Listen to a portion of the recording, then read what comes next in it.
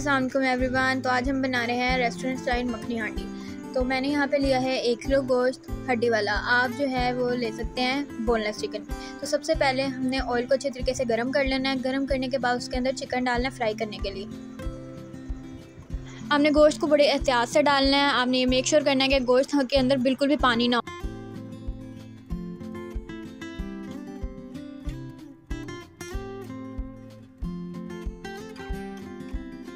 उसके बाद आपने चिकन को डाल के अच्छे तरीके से फ्राई कर लेना है। चिकन को 5 से 6 मिनट के लिए आपने फ्राई करना है ताकि वो अच्छे तरीके से गल जाए और अच्छा सा क्रिस्पीपन आ जाए उसके ऊपर। अब यहाँ पे हमारा चिकन जो है वो फ्राई हो चुका है। इसको एक दूसरे बर्तन में निकाल लेना है जिसमें आपने बाकी की रेसिपी बनानी है। मैं यहाँ पे निकाल रही हूँ एक पतीली में।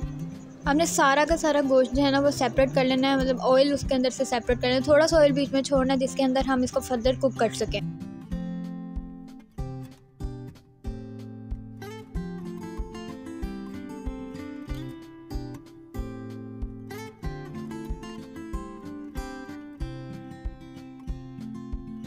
अब यहाँ पर मेरा चिकन जो है वो सेपरेट हो चुका है। इसके अंदर मैंने डाली है टमाटो प्यूरी।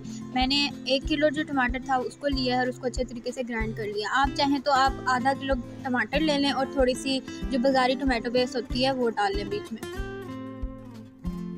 अब इसको अच्छे तरीके से आपने कुक कर लेना है। 3 से 4 मिनट इसको अच्छे तरीके से भूनना है ताकि जो टमाटर का कच्चापन है वो ख़त्म हो जाए। अब यहाँ पर जो है हमारे टमाटर जो है वो अच्छे तरीके से भून चुके हैं। अब इसके अंदर हम डालेंगे स्पाइसेस।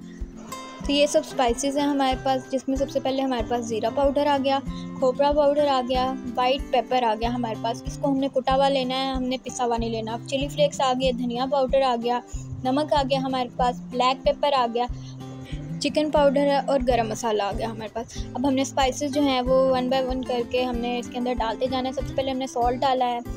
अब इसमें जा रहे ब्लैक पेपर। अब इसमें जाएगा धनिया पाउडर। हमारे पास चिली फ्लेक्स जाएंगे इसके अंदर। इसके बाद हमारे पास ज़ीरा पाउडर जाएगा इसके अंदर। सारे मसाले डाल के इसको हमने अच्छे तरीके से भून लेना है ताकि मसाले अच्छे तरीके से बीच में घुल जाएं और अपना टेस्ट छोड़ दें। अब यहाँ पर मसाले हमारे 2 से 3 मिनट के लिए अच्छे तरीके से भून गए। अब इसके अंदर दूध डालेंगे हम थोड़ा सा। मैंने इसमें हाफ़ कप दूध लिया है। आप कोई भी जो है वो पैकेट वाला दूध इस्तेमाल कर सकते हैं। दूध डालने के बाद इसको हमने 1 से 2 मिनट के लिए और भून लेना है अच्छे तरीके से।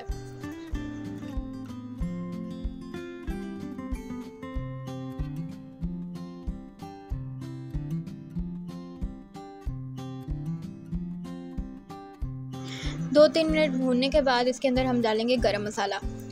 मसालों की तरतीब आप इसी तरीके से रखिएगा जैसे मैंने शो की है, तो ये बहुत ही लजीज बनेगा।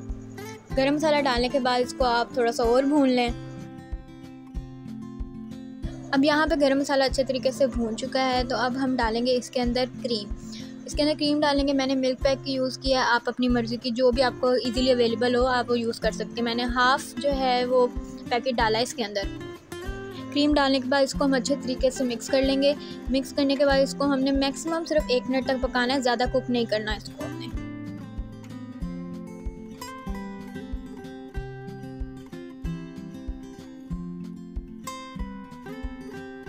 इसको कुक करने के बाद इसके अंदर हम डालेंगे चिकन पाउडर और खोपरा पाउडर डालेंगे हम इसके अंदर।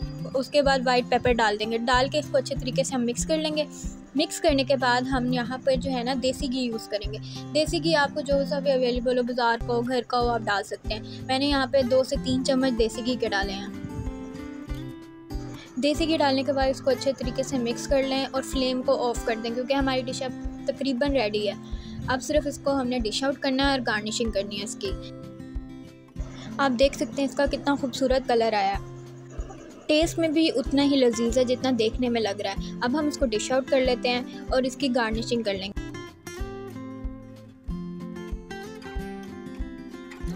यहाँ पे हमने गार्निशिंग कर लिया है और ये हमारी मज़ेदार सी रेस्टोरेंट स्टाइल मखनी हांडी तैयार है।